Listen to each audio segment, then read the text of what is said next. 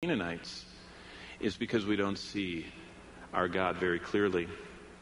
Remember the first thing about salvation? Turn back with me to Acts 26. Jesus explains salvation in Acts 26:18. In fact, if you have one of those red letter editions, you'll notice this is one of those red verses that actually captures the words of Christ, although all Scripture is the Spirit of Christ and the prophets speaking. But for those that like especially to underline what Christ said, Acts 26:18 is Paul quoting Jesus Christ himself, the author of salvation.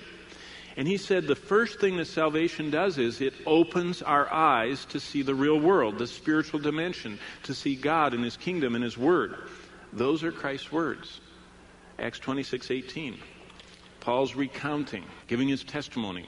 He's telling us what Jesus said to him on the Damascus Road when Jesus personally intersected with his life and he responded to Christ. And he says in verse 18, Jesus said, "This is your ministry, Paul, to open their eyes in order to turn them from darkness to light and from the power of Satan to God, that they may receive forgiveness of sins and an inheritance among those who are sanctified by faith in me."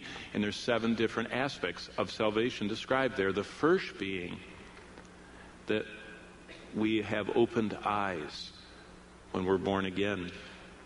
So we were saved to see God, to see Christ, to see him in his word, to see his kingdom, to see what life is really all about. We were saved to see.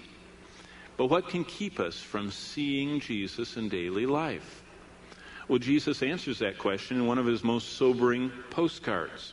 You remember the one to the final church called Laodicea.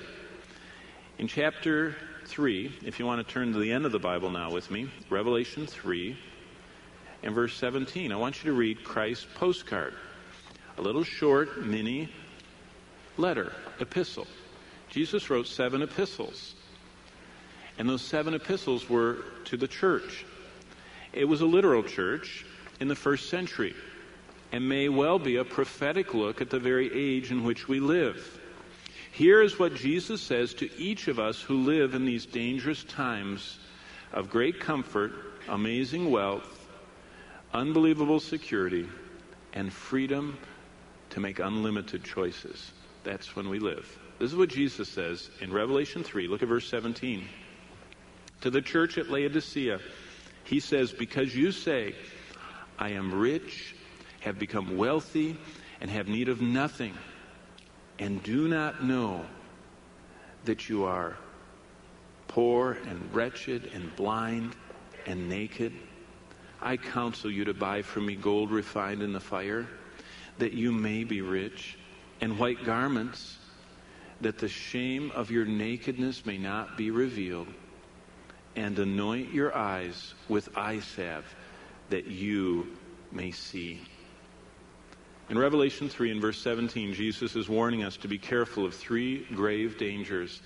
And especially for those who are over 50, these dangers are more virulent than melanoma or even MS or MRSA and VRSA, staphylococcus, the 2 vancomycin-resistant forms of staph that are now killing poor students in locker rooms around our country.